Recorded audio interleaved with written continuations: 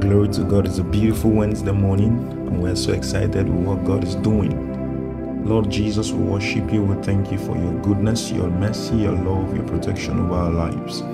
It's a beautiful day again in your presence, and we're so happy. We want to listen to your word, transform our hearts. Bless us mightily in the name of Jesus. Amen. Super excited to share with us a powerful scripture in the book of John chapter 9 from verse 5. Just verse 5, he says, as long as I am in the world, I am the light of the world. This is Jesus speaking before he performed the miracle downwards there in that same John, where a young man that was brought blind came to him, and he instructed that the young man should go and wash his face in the pool of Siloam. And the young man was totally healed and delivered.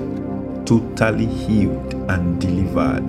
When they brought this young man to Jesus, they were asking Jesus, is it that this man have sinned, or his parents have sinned that he was born blind? Because he was actually born blind. But it was just a simple word Jesus gave them. He said, I am in this world because I'm the light of the world. Jesus told them in verse 4 of that same John chapter 9, he said, I must walk the works of him that sent me while it is day, for the night cometh when no man can walk. The young man received his sight. He was totally healed and delivered. This brings us to the point we want to talk about today. If we have Jesus as the light of the world, we never need to be worried of any situation or any challenge, because the light of the world, he knows the end from the beginning. He knows the end from the beginning. When they brought the young man that was blind before Jesus, all he did was to spit on the ground, and he used the spit to form up a clay, and he rubbed on the young man's eye and told the man to go and wash in the pool of Siloam.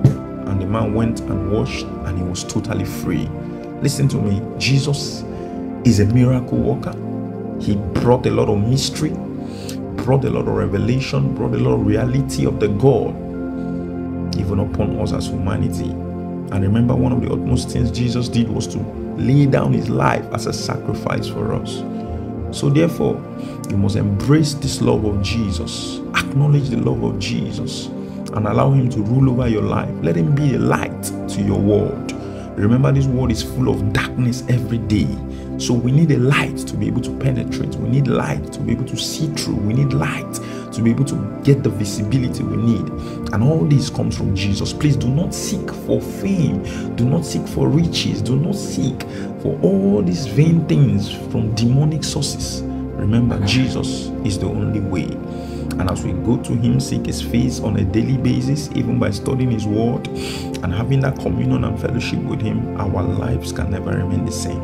God bless you. I'm also celebrating you because we are launching into a new month tomorrow. Have a blessed day. God bless you. See you tomorrow. Bye.